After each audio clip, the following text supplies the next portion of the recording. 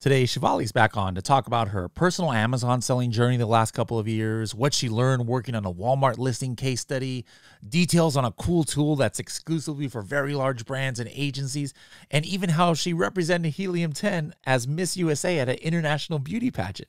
How cool is that? Pretty cool, I think.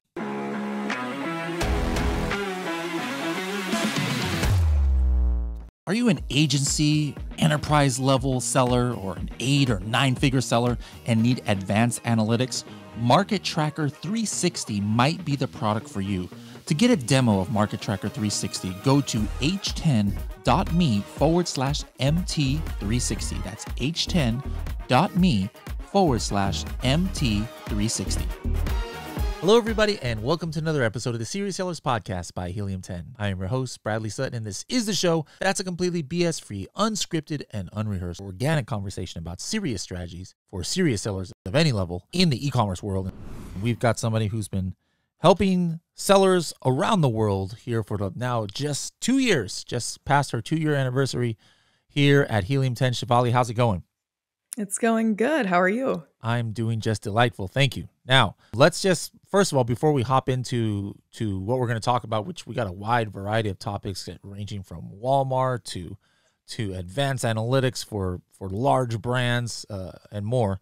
Let's just catch up with you a little bit. 2 years you've been here. Like, what's some highlights from your time here at Helium 10 now that you've been here a little bit? It's definitely hard to quantify my highlights, mostly because there's been so many peak moments. I've had the opportunity to connect with amazing individuals in the industry, learn a lot about Helium 10 tools, and then also just about scaling your business. So it's been really neat to go from being somebody who was just getting into selling on Amazon all the way into connecting with really powerful people that have achieved incredible heights of their business or even exited. Yeah, absolutely. Now, you yourself actually decided for a while at least to kind of like stop selling the product that you did have. So, I think that's important that, some sellers are just like, hey, I'm just going to keep going even though it's not working out. This product, got too competitive, but I'm just going to go ahead and lose money. But what were some of your what were some of your thoughts, like what led you to say, you know what, I'm going to stop selling this product or just sell out and then going to, regroup at a later time? So when I was first getting into the product I was selling, into the category I was selling, there was a really good profit margin. I think it was at about 40 to 45% profits. And that was with a gap kind of built in case I needed to spend more on ads.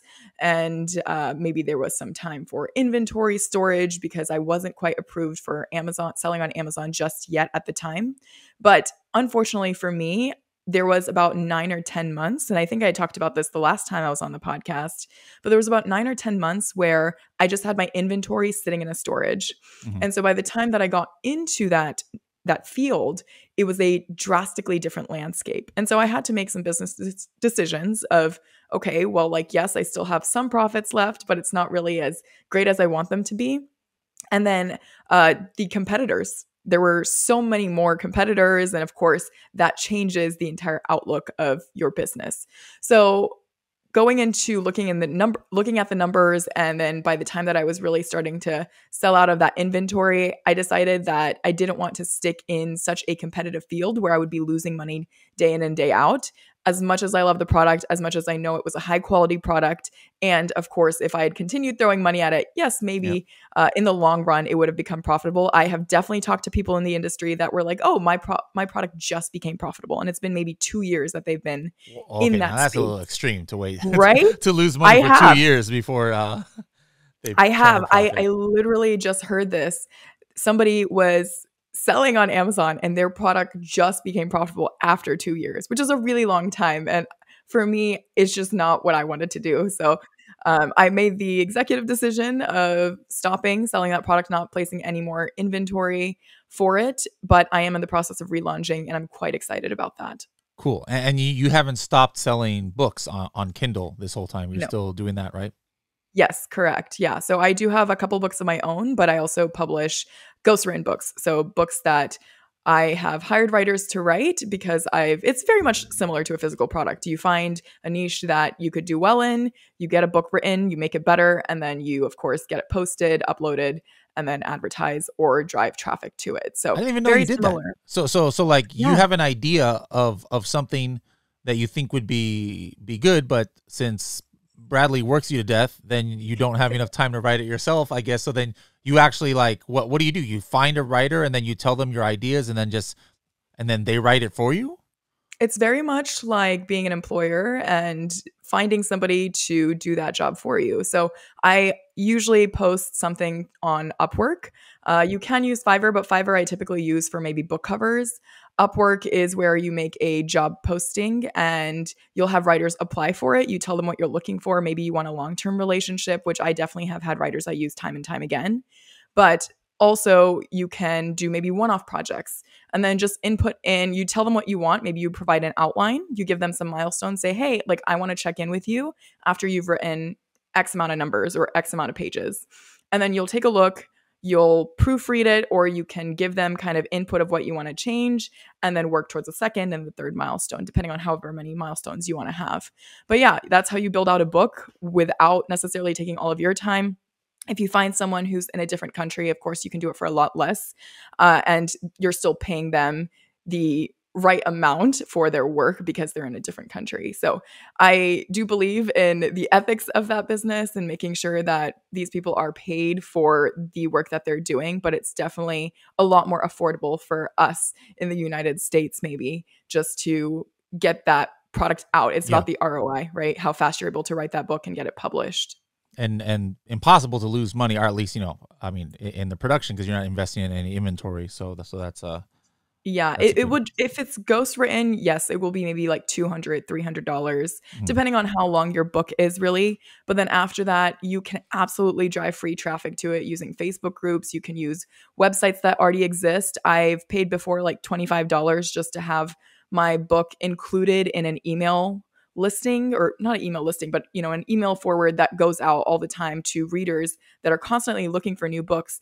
And it pays off even more, especially if it's a very niche audience. So maybe if I have a book that's in stress management, maybe somebody who caters directly to self-help, to a self-help audience, it's going to pay off a lot better. Okay. Now I remember you actually, talking about your relaunch of products. You had actually shared some of your ideas with me. Now, what were some of the ways that you were doing your product research? Like, how did you approach it? You're like, hey, I know I want to get restarted with some private label products on Amazon as well instead of just books. So how did you approach your product research? One of the highlights at Helium 10 has been learning just how many different ways you can do product research. We have a lot of various tools here at Helium 10. We have, of course, X-Ray, you have Black Box, you have your Pinterest Trends Finder, you have the reverse ASIN searches you can do on Etsy. Well, I kind of employed all of them. So I went in, and it's a really exciting part of your business, right? Trying to figure out what you really want to build your foundation in. So I actually did go into Black Box, kind of played around with the filters, made a short list of items. I also went into Etsy, tried to find things that were unique that I think could have some demand on Amazon. I also went into Cerebro, tried to see related things based off of what was really appearing inside a Black Box, or maybe even if I had taken a word that I'd found on Etsy and put it inside Magnet. There was just a multitude of different things that I'd employed. And as I went into the validation process, kind of took a look at what the competitors look like, how many reviews there were. Are there actually ways to amplify or enhance the consumer experience? That's when I started to really narrow things down. And then, of course, you have the profitability aspect, where I was looking to see how much it would cost me to source. And with all the customizations, would it actually end up being green in the long run? Not to mention, I did also attend a show as well. So that was my first time ever going to a trade show, and it was a really, really, really exciting experience for me. I remember I put you and Carrie in a group, and I was texting you guys like photos of the event because I was so excited. But I got to meet a lot of the manufacturers. I actually got to meet one of the suppliers that I had placed a sample order with, But was this really was here in the cool. United States. You didn't Yeah, go to China. You didn't have to go to China for this. Huh? no. Sorry for the lack of context there. But yes, this was in the United States. It was in Chicago. I ended up getting a message from a supplier I had placed a sample order with. And he was saying that their company was going to be at this Inspired Home show in Chicago. Also, I think, that's how you found out about it, was from yeah. that supplier that you got. Oh, okay. Yeah, so he mentioned he was going to be there, and so I looked into it, and I've been wanting to go to a Canton fair in China, but I don't believe that's on the horizon for me at this moment. So the Inspired Home Show was a little bit of a quicker trip for me where I could still experience what it might be like to be in the midst of a bunch of manufacturers and just really have that one-on-one contact. So it was an amazing experience to really sit down with my suppliers and just make that connection in person. I also got to find some additional factories that would be willing to work with me to build a brand new product. And that also comes with a lot of really exciting opportunity.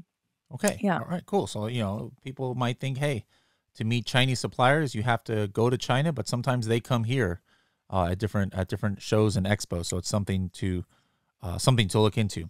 All right. Now, one last thing, you actually got to represent the United States in a world-class beauty pageant. So, like, first of all, there's like Miss Universe, there's Miss World, and then there's like, what are the Miss Supranational, which is the one you did, and there's like one other, like Miss Grand International. Miss Grand International. Miss So Earth. There's 5, yeah. so what you did is kind of like Miss Universe, but it's like a separate group Entity. or something like that.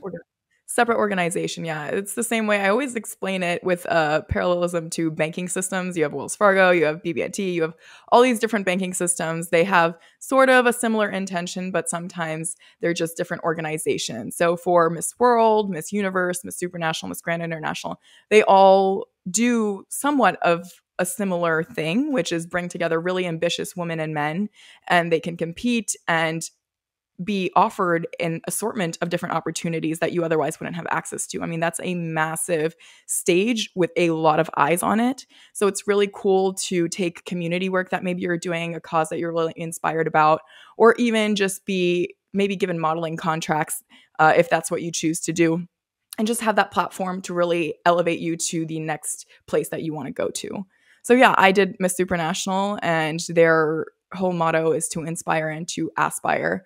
And it was really neat. It was something that I had been working on. I really did want to represent the United States at a international level, but I didn't know when it was going to happen. And it was actually cool. I saw one of your videos there. You had a shout out to Helium 10. Now, you didn't end up winning, unfortunately, the competition. But anyways, you did Helium 10 proud. Now, bringing it back to what we're here to talk about today.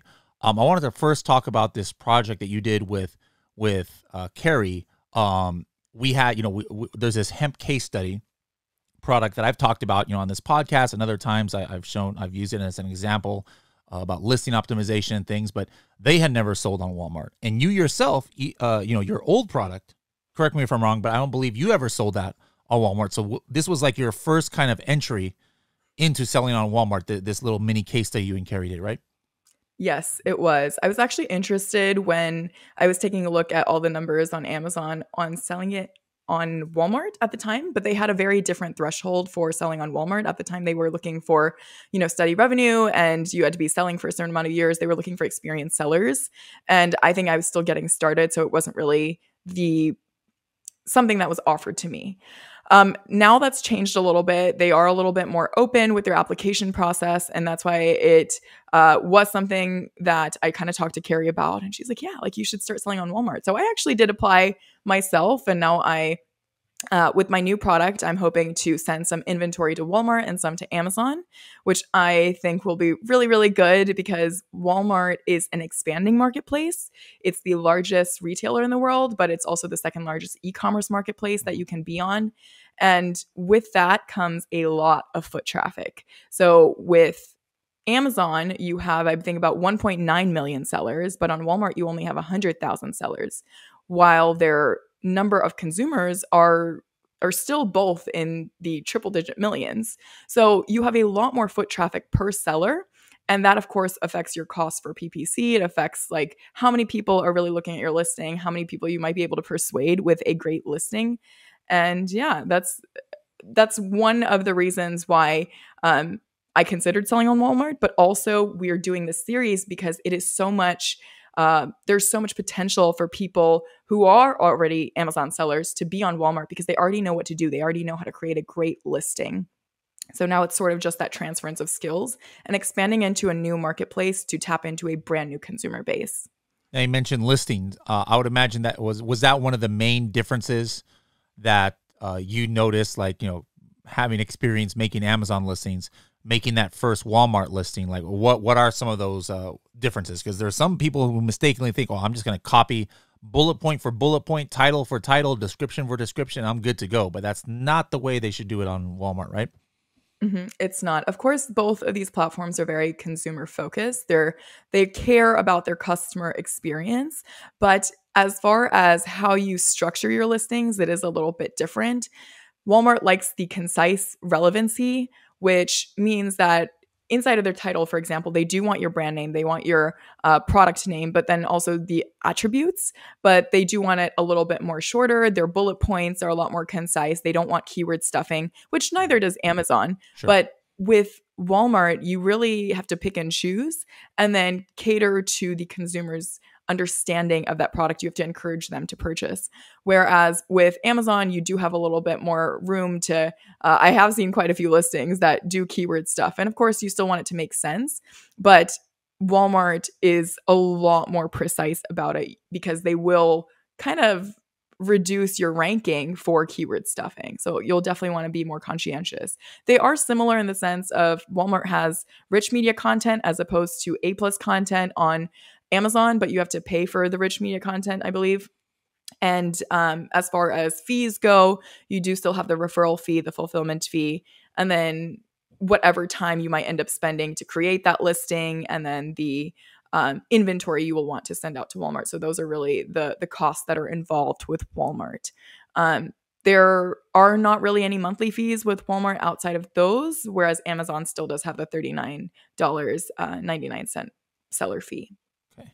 All right, guys. So if you guys are interested to learn, we highly recommend, if you're selling on Amazon already, you've got product in the United States, it's a no-brainer to give the Walmart platform a try. I remember Carrie, I was talking numbers with Carrie the other day, and she's got one product, I believe that's like outselling her Amazon product, or the same product on Amazon, like 2-to-1. Now, don't expect that, but sometimes you never know.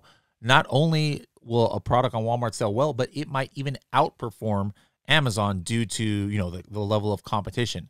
But at the very least, in my experience, I usually see like, maybe 8 to 10 to 1 Amazon, but hey, if you're selling $100,000 a month on Amazon, it's like, who doesn't want to sell another $10,000 a month on Walmart, or $20,000? So give it a try. By the time you guys are watching this, perhaps you'll see the video series that Carrie and Shivali did. Go to the Helium 10 YouTube channel, and you might see it. I think it's going to be called, like, you just do a search for project Expansion. what? Project Expansion. There you go. Yeah. Project Expansion. Also, on the last week of Freedom Ticket, we're going to have these videos in there. The last week of Freedom Ticket, you'll already notice, is a whole bunch of videos from Carrie and different experts like Michael Labar talking about Walmart. But now she's going to add these videos there. So you can see it in Freedom Ticket or YouTube. Check out Project Expansion, where they took an Amazon product, made it live, sent it to WFS, which is the Amazon or Walmart version of FBA, and it showed step-by-step process that you guys can follow. So that's for newer sellers on Amazon, experienced sellers on Amazon. But let's switch gears. And a few weeks ago we went to Prosper. I don't know about you, because I wasn't in your conversations with people, but for me, this was the most I have ever seen kind of like 1P, very large companies. We're talking tens of millions of dollars of revenue, just like come up to the booth, like like L'Oreal and like other huge brands. Usually the Prosper show in the past, most of the people there are, at least in my experience, was like smaller sellers or $1 million sellers maybe, but these are like $100 million brands, and they were interested in like kind of like advanced marketplace analytics that then like the regular Helium 10 can offer. Did you talk to people like that as well?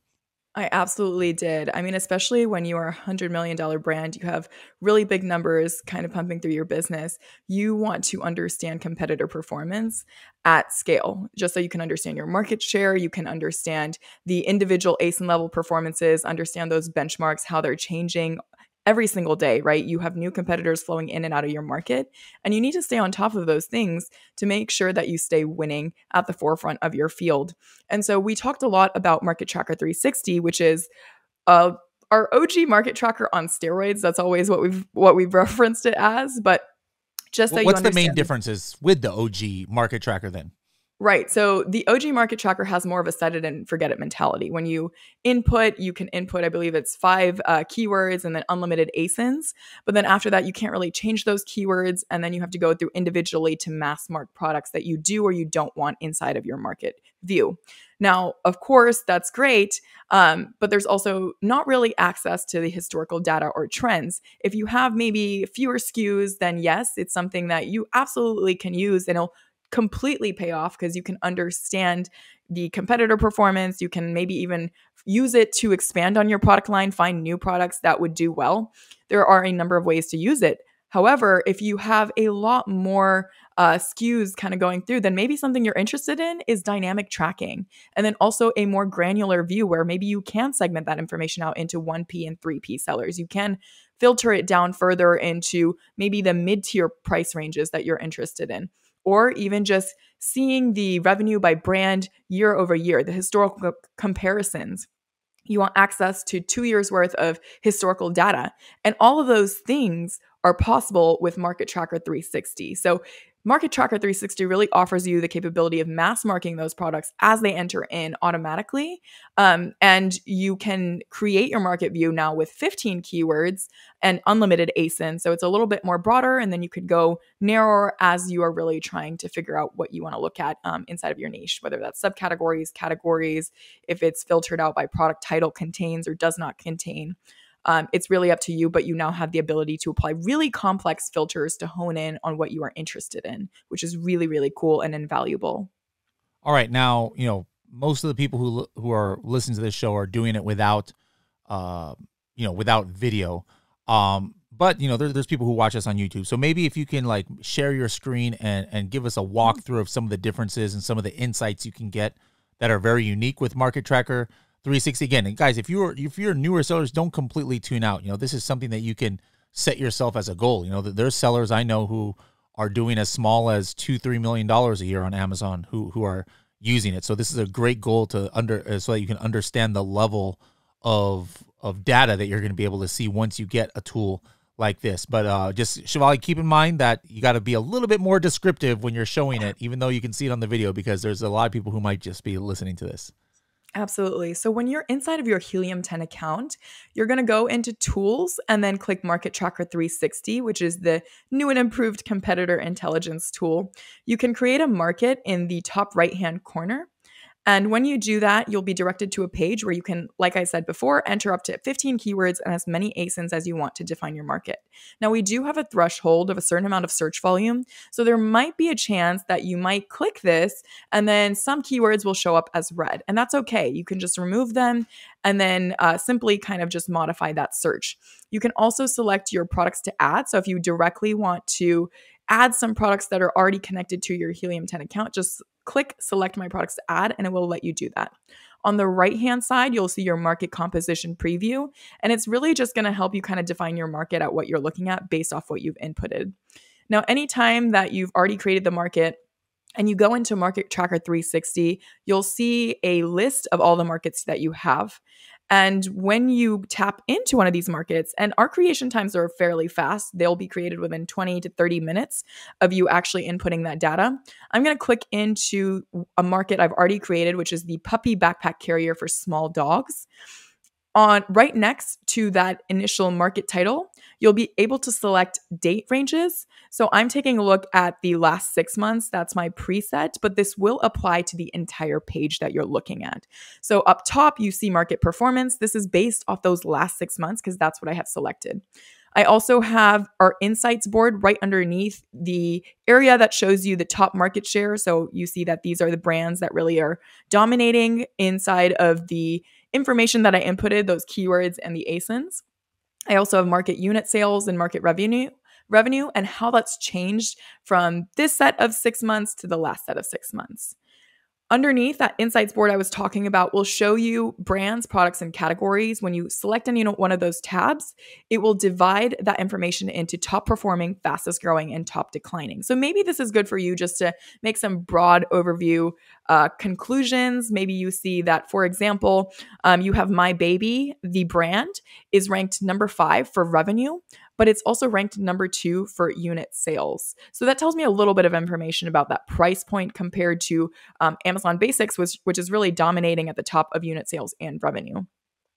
If you go down a little bit further, you have your overall market. Now, I will briefly kind of dive into this after I apply some complex filters. But just for now, for those of you that are watching the video segment, you can take a look and see that this overall market chart really lets you break down all of this information that maybe you saw on the insights board or even that you have provided based off of the market you created. You can now go into revenue and then group it by, let's say, your brand, your product, your me versus competitors, or even your 1P versus 3P sellers. So this revenue grouped by none is really going to give you that overall health trend line.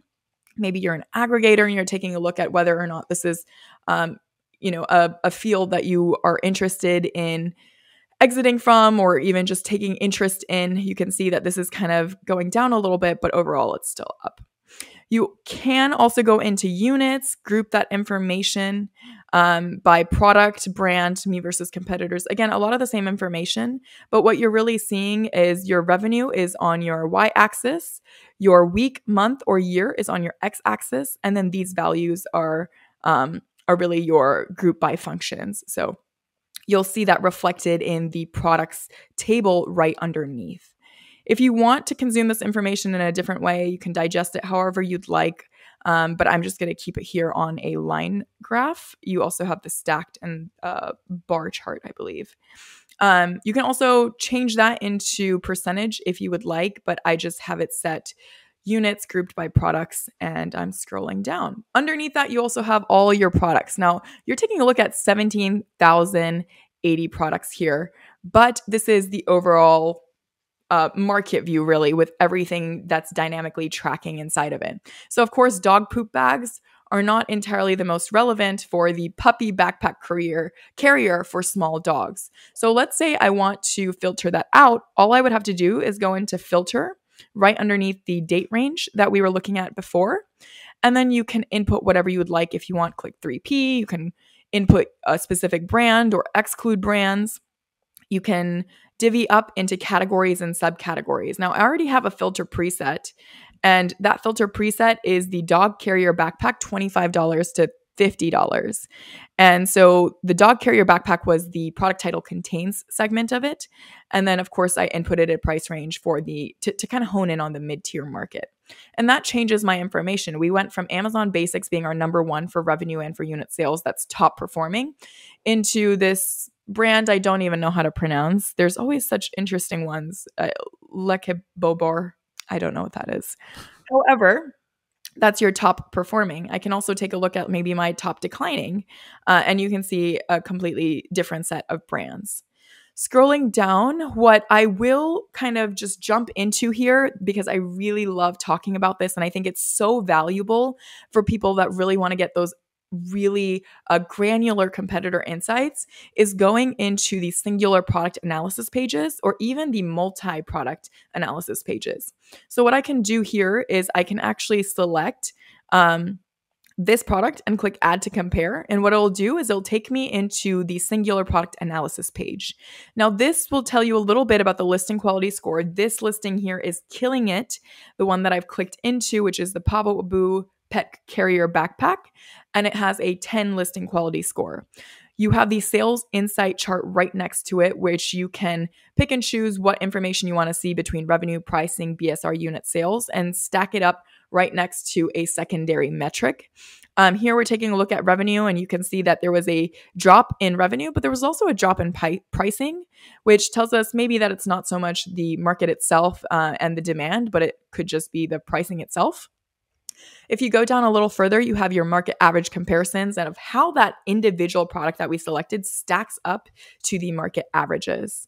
And then, of course, I did, when I was actually at the Prosper show a few weeks ago, I did have some conversations where people were asking, is there a way for me to really track my subcategory BSRs all on one page without having to necessarily individually try to find those niches and look at them? Well, yes, you can.